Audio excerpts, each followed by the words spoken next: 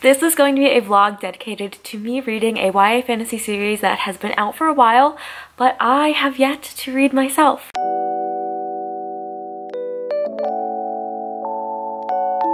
And if you clicked on this video, you probably know what it is because it's going to be in the title, but that is the Caraval trilogy and maybe also the other two books as well. So I have literally owned these books for years.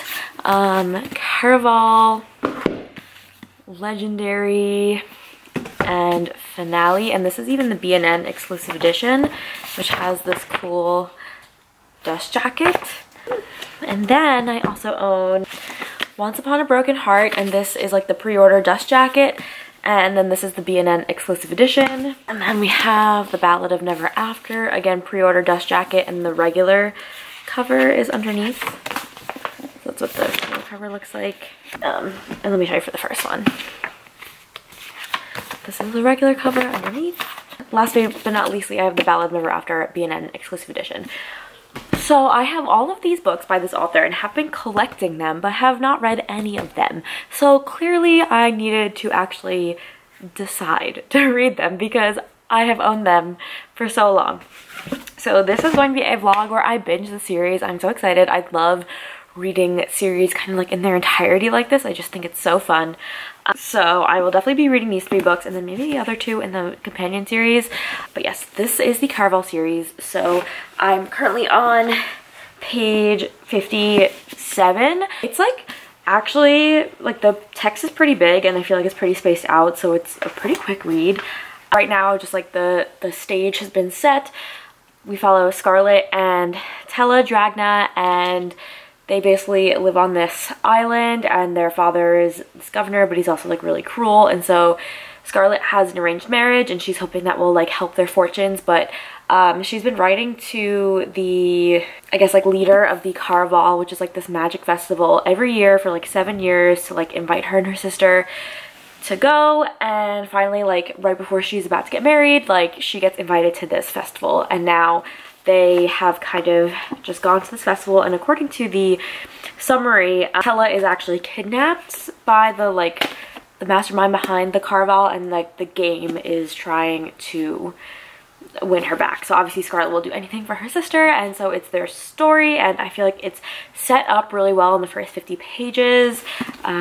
Here I have some tabs already that just have like examples of very beautiful prose. I feel like Stephanie Garber has a good writing style where it's simple enough that it flows very easily, but yet has moments of flowery description that's beautiful. And I mean, like the marketing and everything for this series is so good, because who doesn't love a magical carnival and romance and mystery and intrigue? And I feel like it's just like absolutely everything that I want right now. And like so many people love the series, love Stephanie Garber, and so I'm excited to maybe be one of those people. And I mean, like I know myself, I like most things, so I feel like I'm going to love it. So yeah, I mean, I've literally owned this for so long, and it's finally time for me to read it. That is where I am starting out, and give you my thoughts as I go along the entirety of the series, and come and join me on my journey. Okay, so going to do a check-in on Caraval. I forgot to mention last time, but this is actually a buddy read with Keely, so we are buddy reading the entire series together. So Keely has gotten up to day 2 of Caraval, so if you haven't read this series, it's like broken up into the days of the game, like this. So I just got to the beginning of night 2, so the game only takes place at night, and so far I'm really liking it. It really reminds me of Alice in Wonderland, with kind of like the way that things are very like nonsense, like the time is like changed, like it goes faster there, and like things will like move from where they once were, and it's like described in like this very like fantastical carnival type way, like the CARAVAL makes sense. And basically we got to the mystery, which is like that Carnival Master Legend has taken Donatella, Scarlett's sister, and she is trying to get her back. At first, I couldn't really tell like who the love interest was going to be, but now I think I like have an idea.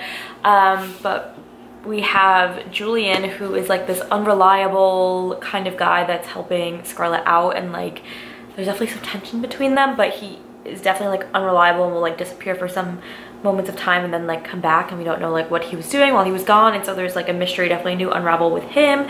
And we also met this guy briefly, Dante, and I've heard his name around like in the fandom, so I think he's going to be important as well. But yeah, and I think like really at the root of this book is the sisterly relationship between Scarlett and Tella, because their father is abusive, that Scarlett has to kind of take on this like protector role for Tella, and Tella, since she's younger, has like this more rebellious nature, and it's being like highlighted in what is happening to these two. But clearly like they're very closely bonded, and so I think that this is, you know, testing their sisterly relationship. But yeah, I feel like it's written pretty like, it has like a very succinct writing style, but also is flowery at certain points when it needs to be. And I like, there's a lot of color metaphors, I find.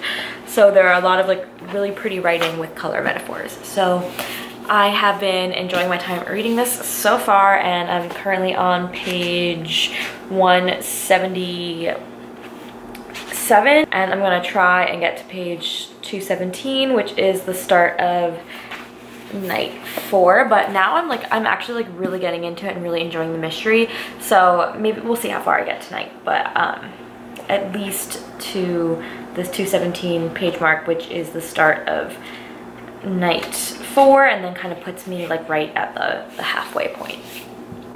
So stay tuned. My camera is about to die, but I do just want to say that I finished Caraval and I loved it. I think the ending got really intense and I got really into it at the end. I have all my annotations here, and it was so fun. I love the world, and I love that there is still mystery and intrigue to be coming in the next volume, so I will be continuing the series.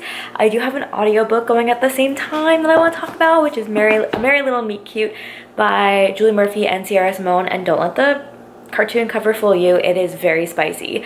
And there's something like kind of really fun about listening to spicy books on audio.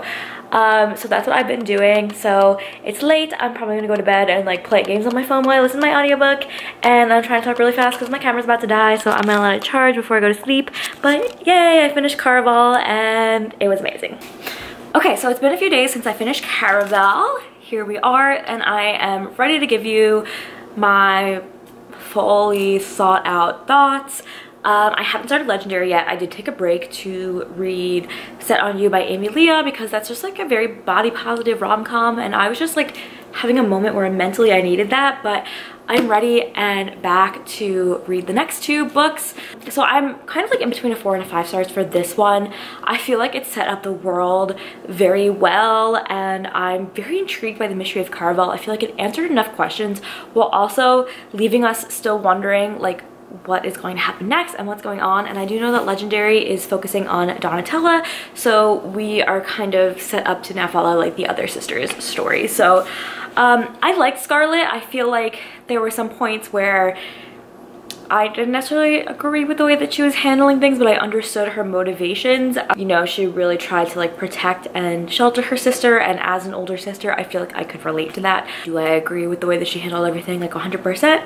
No, but it definitely like kind of shows like how you get like swept up in the game, and like all of the world building I thought was just like so unique and cool to have like this game, and the way that everyone gets like really into it, and then you kind of see like the perspective of other people who aren't as like personally invested in the game, and it was very intriguing and interesting. And I liked the twist at the end for certain, because you like think that things are going down, and then you read it and you're like, oh my god, it's like completely different than what I thought it was going to be. So I have a feeling that this first book is setting it up pretty good, and then it's just going to continue and build as we get to the next ones. So now I'm starting Legendary, and I do believe in this one, like I said, we're following Tella and we go to another Caraval. So I'm very excited to start this, and I want to read this one and finale probably before I travel for Thanksgiving. I don't know if that's actually gonna happen, but we shall see. We shall see. So I will start this one tonight and let you guys know my thoughts. So I read the first 110 pages of Legendary, and I'm loving it so far.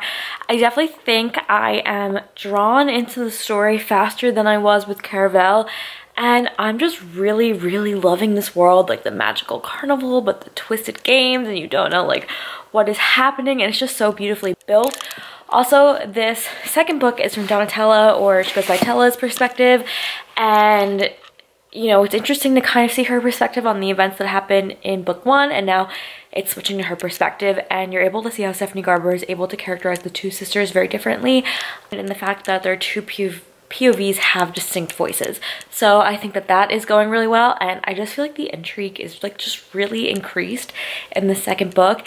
And we also see a mention of the Prince of Hearts, which everyone knows is what the follow-up series or connected series Once Upon a Broken Heart is about. So I'm interested to see how his character is going to play into things. There's also the use of like tarot, they're not called tarot cards, but like tarot-like cards, and those are always like a good foreshadowing device that authors use. Look at me talking like I'm writing an essay in school. But yeah, but that's definitely like foreshadowing to some things, but I can just tell that anything that I thought will get completely turned on its head, and I probably won't be able to guess right, because didn't really guess right for Caraval either. Like something, no, didn't really guess anything that was going on.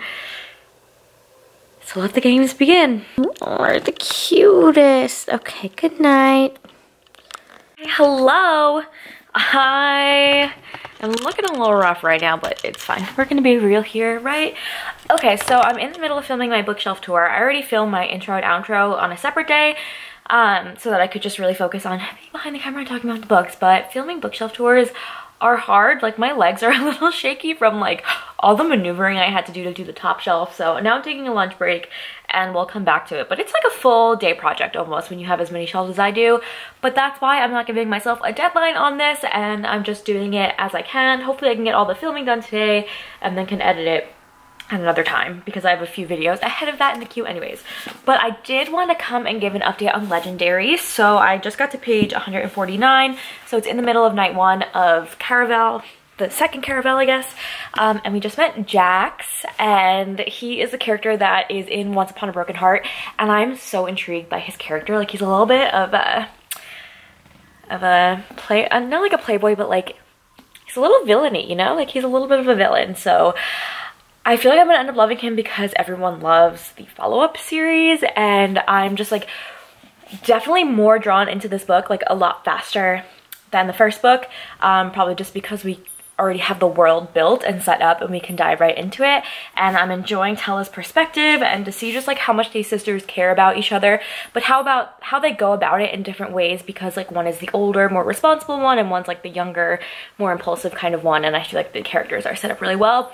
I also feel like I kind of know who the love interest is going to be, even though in the first book and in this book there seems to be almost like two, not like a love triangle, but like two competing interests before it's finalized, like which one the girl's actually interested in. So very intrigued to continue on. I'm gonna continue reading while I eat lunch, and then I'm gonna go back to filming my bookshelf tour. Hello, checking in again. It's later the same day as the last clip, but nighttime now, and I'm gonna try and finish Legendary before I go to bed tonight, because in the morning I'm waking up and traveling for Thanksgiving, so I won't be able to do a reading vlog at all.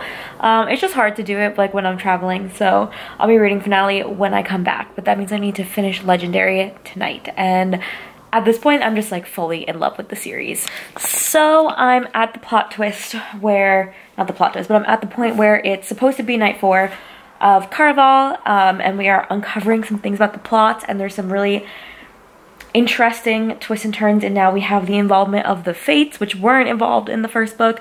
I'd have to go back and look and see if they were like really even hinted at. I'm sure that they were. I got this beautiful ASMR room on. It's perfect. Like there's a lot going on between Dante and Julian and Scarlet and Tella, and you know, I don't know what to believe. And like the whole thing with Caraval is that it's a game and there are actors in the game, so you don't know really like what feelings are real and what is being acted out, and it's so interesting to try and like piece that apart and figure out what is real and what isn't real.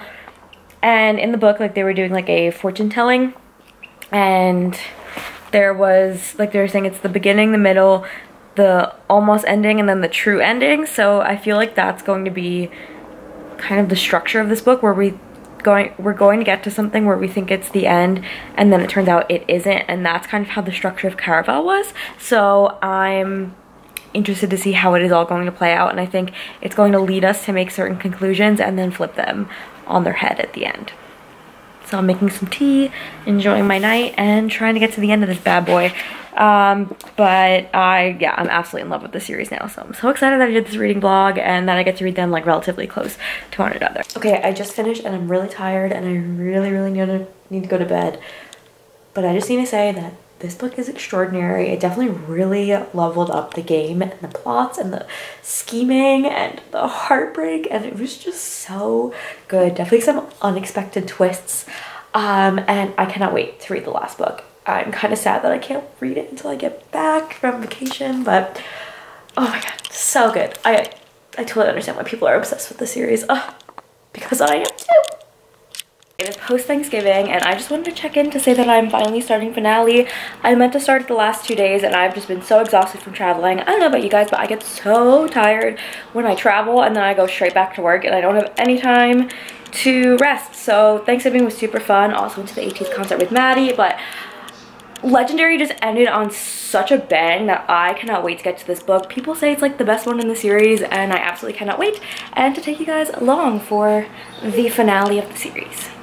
So I have now read the first 100 pages of finale and it is insane. The first book follows Scarlet mostly and the second book follows Tella, and this one has both of their perspectives, and so it's interesting to see how both of their stories are going, and it's going wildly. And I say this without spoiling, but there is a character in the second book that I didn't think would be a secondary love interest, and I thought it was like a little bit hinted at.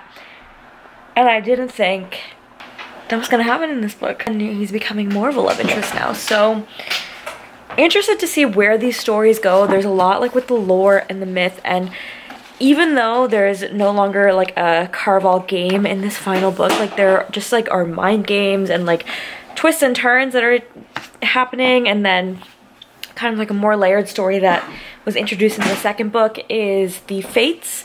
And they're basically like the gods of this world, and like their stories were like weaving more mythology, and it's so interesting, and I just like want to sit here and read it all night and figure out what the heck is going to happen. So we'll see if I can at least maybe get to the halfway point. How many pages are in this book? 487, so about 500 pages. So we'll see if I get to like the 250 mark. Finale update, I'm up to about page 300. I mean, I am just so obsessed with this series, and I mean, just the twists and turns are taking me out. We're learning so much more information and some things I didn't see coming, and God, it's just like done very well. And like the message about like love and like the things that we sacrifice for love, and like, you know, like trying unrequited love almost. I'm really intrigued by Jack's character, and I'm so excited knowing that he gets his own book series after, and I'm definitely gonna have to dive right into that because I'm gonna want to know what happens to his character. But it's just like sad because I think I don't know if the Once Upon a Broken Heart is gonna be like a trilogy or whatever, but I do know that the third book was announced, so it's kind of sad that I can't read like every single book all in a row, but like I need to know what happens to Jax because I really like him, even though he's like kind of definitely morally gray. But I mean, just like what these characters are going through and what they kind of have to do in order to save the world has kind of definitely expanded it in scope a lot from the first book, and I'm like just really getting into this final volume. So I'm so excited, and I'm about like 60% of the way through, so maybe the next time I'll update you I'll be done. But like, wow, just I'm in love with the series, and I'm so glad that I decided to document my first time reading it with a vlog. I love doing these series specific vlogs. Let me know down below if there's like any other series that you think I should do a vlog for. I have like a Zodiac Academy vlog. What else have I done? A From Blood and Ash vlog. Like I like doing series specific vlogs. I think that they're so fun, so let me know in the comments. I have finished finale, and wow, this series finale really wowed me. I just feel like the series got so much more expansive from where it was when we started, and I just came to really love and enjoy these characters, and I really love Jax, and I'm so excited for his books to see what's gonna happen with his story. But I am just really impressed because I feel like, let me get all the books. Here we have all of them.